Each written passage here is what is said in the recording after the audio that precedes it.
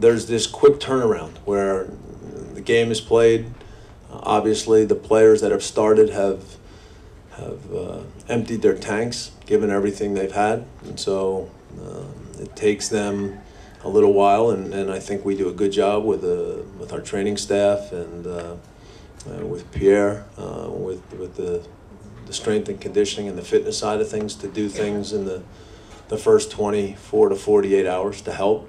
Well, right after the game, you know, you have the nutrition aspect you need to cover. All right, so you give you want the players to replenish the store as early as possible. You know, that's why they have shakes, liquid form, for better assimilation. The stretching takes place at some point.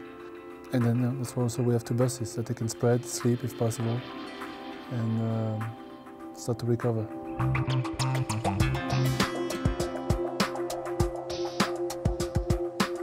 It was the first game of the World Cup against a very good opponent, and it was a very physical game. You know, your muscles get sore, then they get tight, and so the regeneration is everything that englobes all these aspects. Meaning, you're going to go back to pretty much what your body was before the game, and as much as possible, you want to do it as quickly as you can, because there's training to follow, and then another little phase of tapering before the next game.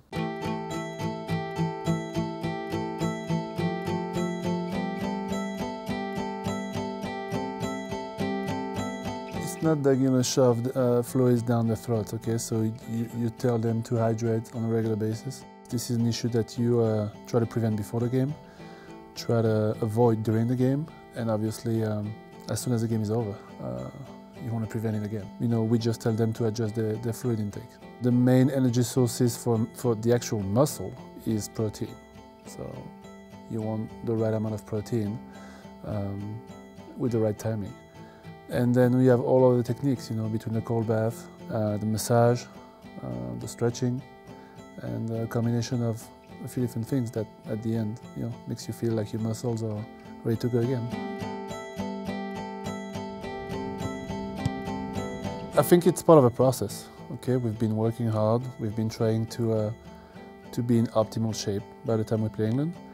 And once you get to that point, you don't become out of shape that fast. You know, if you recover, I mean, you will be peaking for 10 to 12 days. I'm confident that based on the work we've done and with the timing of things this time, we should be in good shape.